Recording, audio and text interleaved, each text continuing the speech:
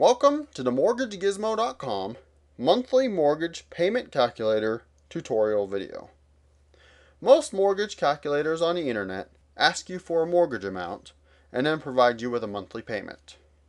At MortgageGizmo.com, we ask you for a monthly payment amount, subtract out common real estate expenses, and then provide a mortgage that matches your monthly payment amount. So, to get to this calculator, just go to MortgageGizmo.com.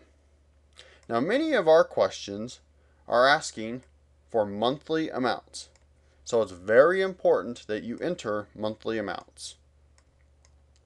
The first question is total monthly amount available for house payment.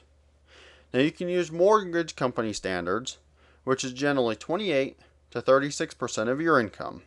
You can also enter any desired budgeted amount here. For our example, we will use $1,800 a month. Now remember, these are monthly amounts. The next question is monthly property taxes. Now most of the time, the property taxes are quoted to you as an annual amount. So you need to take the annual bill and divide it by 12 to get monthly property taxes. Now, property taxes vary widely. The low property taxes are found in Louisiana and Alabama, where they are as low as $2.48 per $1,000 of value.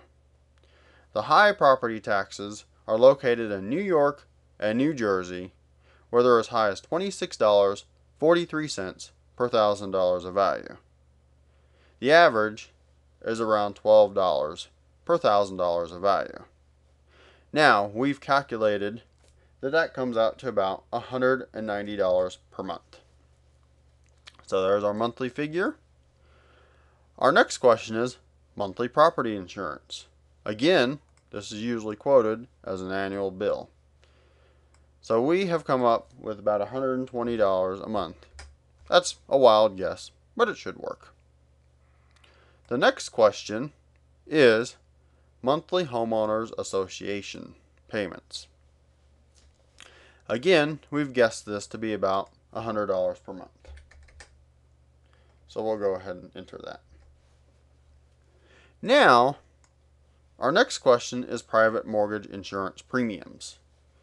Now this one is not a monthly amount, it is a percentage.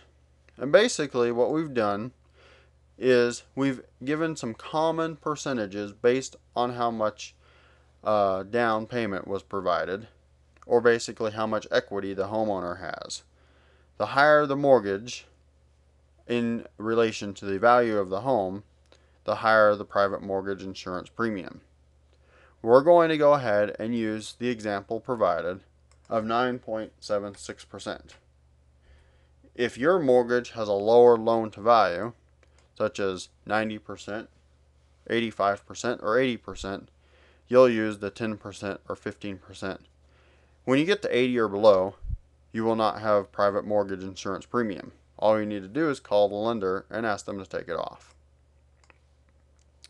The next question is annual interest rate. And we provide a little box here that gives a 30-year fixed average rate according to home plans.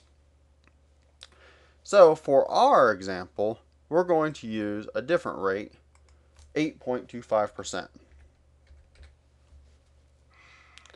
The next question is down payment. So basically, how much money will we be putting down on our home? For our example, we're going to go ahead and put in $15,000 down. The next question is the loan term, and that's in number of years. And you'll see here we put in a 30-year loan, which is pretty common. Finally, the last question is closing costs. Basically, this is above and beyond the purchase price of the house and deals with whatever costs are necessary to close the sale of the home and basically close the mortgage. That's where a lot of the closing costs come from. It's usually between 3 and 6% of the purchase price. We put in 5, but for our example, we're going to use 6. Now that we've entered all of our information, we can get our results. Now, what this calculator does is it subtracts out all of our expenses and comes up with a principal and interest payment. So let's take a look at these.